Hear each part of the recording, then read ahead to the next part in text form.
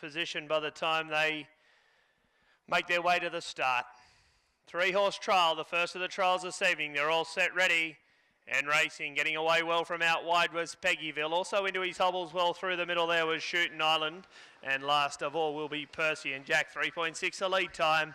And it's the old fella out on top for Steve Doughton, Peggyville. He leads out by a length and a half now to Shootin' Island. Been performing very well lately, Shootin' Island, in here in the trial this evening. Going around at Blaney on Sunday afternoon. He sits second, a length and a half away for Jason Gaffney. And another length to the tail there to Percy and Jack. They stride down the back straight now, 1,000 metres left to run. And still doing it nicely, 1,200 metres left to run, and still doing it nicely on top. It's Peggyville. He's under a good hold. Doughton just keen to let him edge along on top. Length away there to Shootin' Island. He's quite happy to sit the breeze. He beat Now I See going back 2 starts ago in a heat of the Star Trek at Bathurst did Shootin' Island. And last of all, Percy and Jack. They tell me he loves a feed of bread, Percy and Jack, and he's last of all. Head down the straight now, 900 left to run.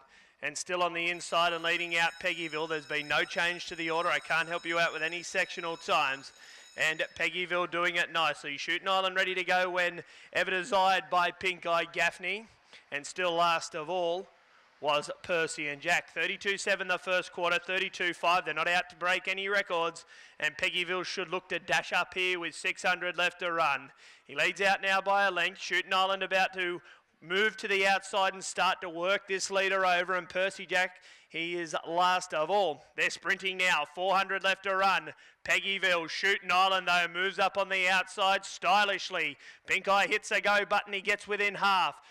Back to Percy and Jack, he's just struggling to keep up, but it's Shootin' Island on the outside. On the inside, Peggyville. Percy and Jack making a bit of ground now, 30.6 a third quarter. Shootin' Island moves up on the outside. Gaffney just has a look around, puts a whip away and sends him on down to the line. A nice little pipe opener for Blaney on Sunday, and Shootin' Island's going to be way too good. Second, Peggyville. Percy and Jack made up plenty of ground in the run to the line, doing enough there to finish within half a length of Peggyville.